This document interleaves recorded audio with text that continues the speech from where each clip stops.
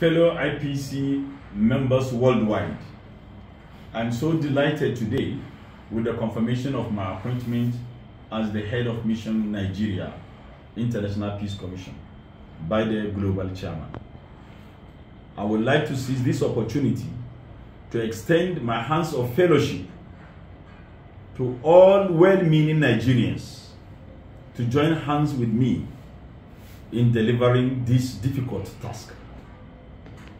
It is indeed a very difficult assignment, but with you by my side and God with us, we will deliver the desired goals by the special grace of Allah.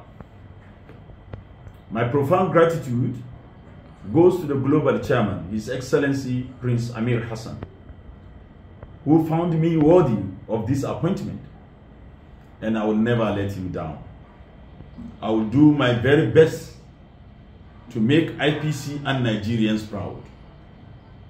My special regards goes to my president, President Muhammad Buhari, GCFR, for accepting IPC in Nigeria. I will never forget the efforts of His Excellency Geoffrey Onyema, the Honorable Minister of Foreign Affairs,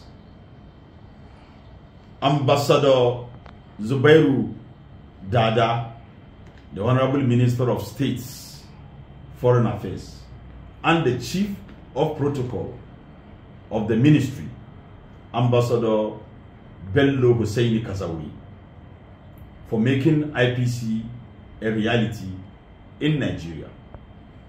I have not forgotten my teammates, Prince Jude Nwako, Prince Peter Akweri, Dr.